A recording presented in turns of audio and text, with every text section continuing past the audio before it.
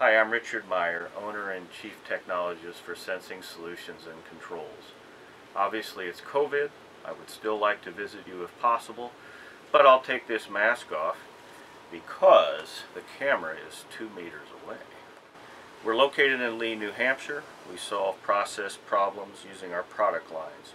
This may be an assembly process, a medical device process, or we also have expertise in high purity valve systems.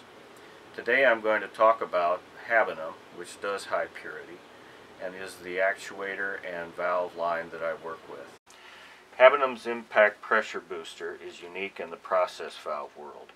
I'm going to demonstrate showing the greater torque of this actuator using the same 70 psi without and with this device.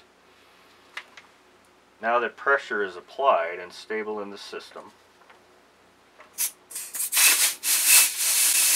you can see that the torque of the shaft is about 18 foot-pounds. This is the torque available to overcome the closed forces of the valve. The Habonim actuator has several unique features that really set it apart from other actuators on the market.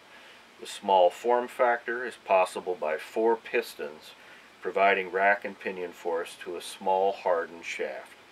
The shaft is more expensive to make, but the torque output enables a smaller actuator size. The springs are a significant part of the technology that are painted for protection and fit one inside of the other to facilitate a greater number of return forces within the same package size. The entire body is anodized and a double layer epoxy coating is applied for additional resistance in basically any environment. These actuators look good in the plant and promote a clean atmosphere that advertises good maintenance to employees and stakeholders. The air operating inputs come ready with both fittings and Nemura valves like I've demonstrated here. And I'll take this apart and demonstrate not only this Nemura valve, but also the impact spring assist as a way of boosting the torque with the same amount of air pressure. The actuator comes pre-adjusted, as you can see, with this rotation for a little more than a 90-degree actuation. The C20 actuator specifies 2.5 pounds of spring return force, and I'm measuring about 5. These screws, which are generously sized compared to the competition, adjust the exact amount of rotation. The outer collar rotates with the shaft, which protects the seal and shaft system much more than a cheaper washer design. So this is the method of installing the impact booster between the Nemura valve and the compact actuator. As you can see, the ported air in and outlets are threaded and accommodate Nemura attachment. Screws are simple and of a robust diameter and thread.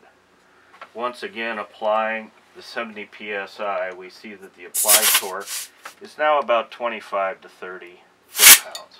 Fantastic!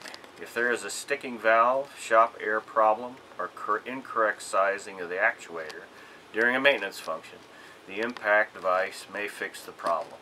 It will also get you out of the woods with other valve actuator manufacturers because of using the threaded ports or Nemura. When you order the impact device, I'd like you to get me involved so that we make sure to get metric or imperial components and get it specified correctly.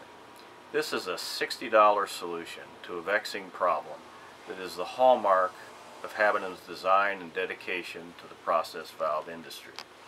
As the Chief Technologist of Sensing Solutions and Controls, I am uniquely suited to assist with process issues such as this.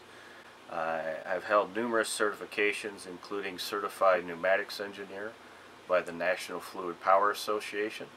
For Habonim and other products, do not hesitate to reach out to us. I also encourage you to subscribe on our website. You will receive emails no more often than once a month when I highlight these products. Thank you.